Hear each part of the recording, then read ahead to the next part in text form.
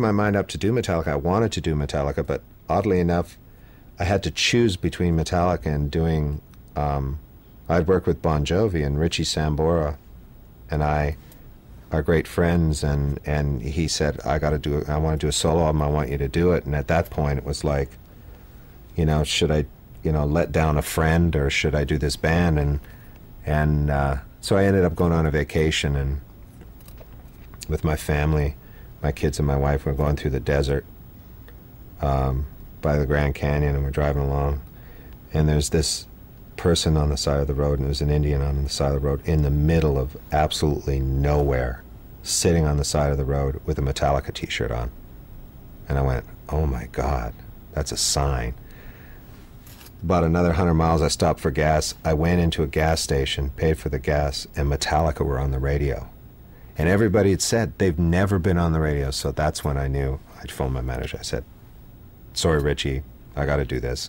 I just said to James, I said, you know, if we can get it so, you know, one track of vocals can sound great, people are going to relate to that. They're going to hear that there's one person singing it. And I tried to bring out the person, and he ended up really liking the sound. And in terms of the relationship with James that I had, I think that really broke the ice. I would say the whole first part of, you know, maybe 3 months of the album, including pre-production, was really, really difficult. I think they were all a bit suspicious of me, and for me to sit down and make comments on their songs, most of them kind of went unnoticed. I'd say something and they kind of ignored me. Lars' style of drumming was so foreign, but you know, with the perspective of time, I've actually really embraced it. I think it's you know, in thinking about it, I just liken him to, you were asking whether he listens to James in his headphones. Well, watching another thing in your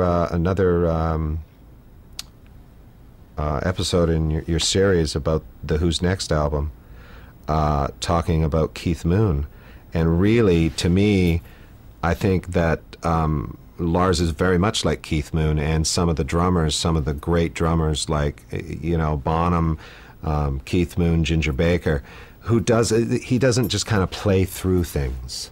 There's a certain amount of feel, but Lars, what he does is he actually plays to the music. So to kind of like, you know, normal drummers that have like this bag of tricks that they use and feels and stuff, which of course I appreciate, but I just find it, like I say, I embrace Lars's drumming a lot more, and I appreciate it, I think, more than, you know, than I ever have, because it's original and he plays to the music and the feel of the song. It's not something that he's thought out. What we did is we tried to expand every sound to the max. We tried to get the guitars as big as possible, and the drums as big as possible, the bass as big as possible, you know, big and weighty. There is a real human quality to the album, and to me, I think with the songs and the vocals especially, I think James on this album took a huge leap in terms of getting what he was trying to say across. I think the album stands as being a very personal album,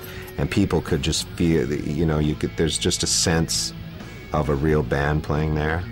And even though it was kind of constructed in some ways bit by bit, just the general feel of it is one of humans playing it. And what I always try and do is really try and bring out the personalities in the band, and make records that people love to hear.